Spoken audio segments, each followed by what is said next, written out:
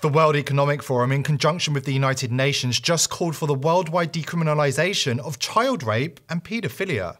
The globalist elite have been attempting to normalise paedophilia behind the scenes for years now, and now we are seeing the fruits of their labour right out in the open. Before we dive in, subscribe to the channel if you haven't already, and join the People's Voice Locals community to support the channel and engage with our amazing community. The link is in the description box below this video. A new report from the United Nations has called for all forms of drug use and sexual activity to be decriminalised globally. Written by the International Committee of Jurists, UNAIDS and the Office of the High Commissioner for Human Rights, the report was released on International Women's Day with the goal of guiding the application of international human rights law to criminal law. Called the 8th of March Principles, the report calls for offences related to drugs and sex, including paedophilia and incest, to be decriminalised. According to the legal experts at the United Nations and WEF, laws against paedophilia constitute an attack on the human rights of, wait for it, children.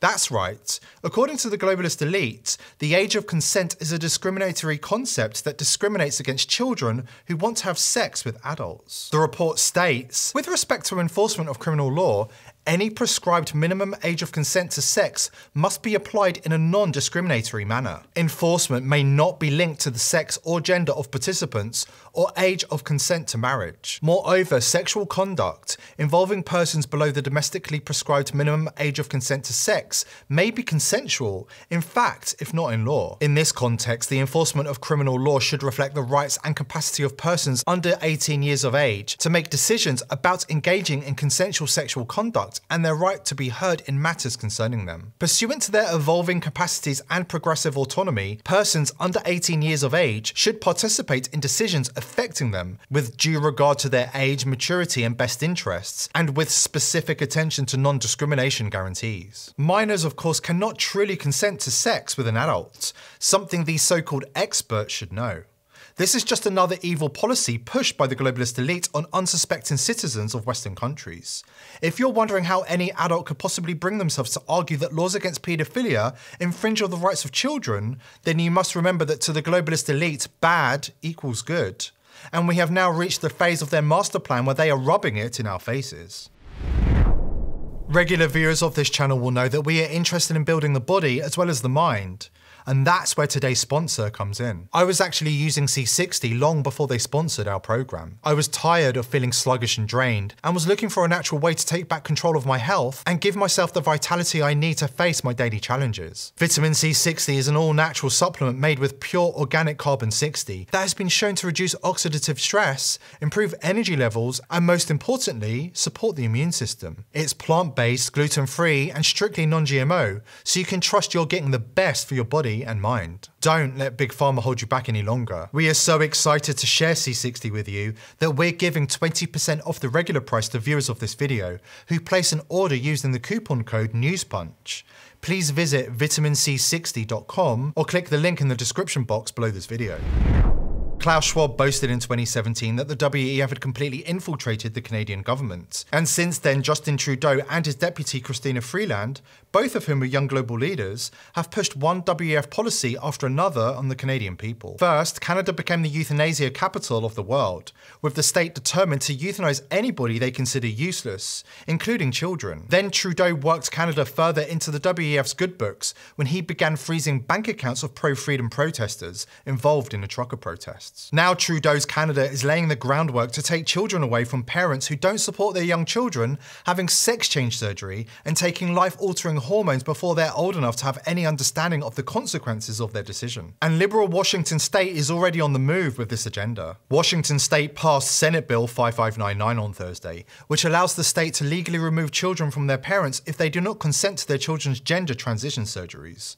All Democrats voted yes to pass the controversial bill, while all Republicans voted no. Democrats are waging a war on the right of parents to be in charge of the care of their children, particularly around LGBT issues and sexual-related matters, such as birth control and abortion. Senate Bill 5599 allows shelters to keep runaway juveniles from their parents, so that they can get abortions or gender surgeries, including the removal of girls' breasts or a uterus. And paedophilia isn't the only taboo they're determined to smash. Incest is also on the WEF's agenda, and they are determined to have it legalised in all WEF-infiltrated countries, starting with Germany. According to the WEF, anti-incest laws violate the human rights of brothers and sisters who want to have relationships and start families, and a government-backed group in Germany is now parroting the WEF line. It hardly needs to be said that laws against incest are there for a reason. The World Economic Forum claim they are committed to improving the state of the world. In reality, they are determined to drive humanity into disaster, and they are attacking us on numerous fronts. Have you noticed that politicians and celebrities who have been corrupted by the globalist elite are becoming more desperate and aggressive in their language towards those they perceive as enemies? Last week, Bruce Springsteen's long-term friend and E Street band guitarist Little Steven Van Zandt declared that conservative Americans are scumbags, cowards and pussies, and must be exterminated once and for all. 2 hours after taking the stage with Springsteen on Sunday, Van Zandt posted and then deleted the disturbing hate-filled rant on Twitter that called for the genocide of conservatives in America. He's far from the only celebrity calling for genocide in America. Hollywood star Will Smith said that Trump supporters should be monitored, put on a list, and cleansed from American society. And as painful as it is to hear Donald Trump talk, and as embarrassing it is as an American to hear him talk, I think it's good. We get to hear it, we get to know who people are, and now we get to cleanse it out of our country. And don't forget Jane Fonda, who just last month on The View called for the murder of conservatives in America as a solution to pro-life laws. We have experienced many decades now of having agency over our body, of being able to determine when and how many children to have. We know what that feels like. We know what that's done for our lives. We're not going back. I don't care what the laws are. We're not going back. I think the women will rise up. That's the activist. That's Jane speaking, yeah. and she probably will get a Nobel Prize. But it's the truth. Very soon. It is the truth. We're not going to do it. Besides marching and protesting, what else do you suggest? Well, it doesn't happen overnight. It's not a miraculous. What did you say? Murder. She's kidding. Wait a second. She's just kidding. Don't say that. That's you don't know. They'll pick up on that and just run with it. Yeah, that's the worst. She's just kidding. Well, let me talk to you about.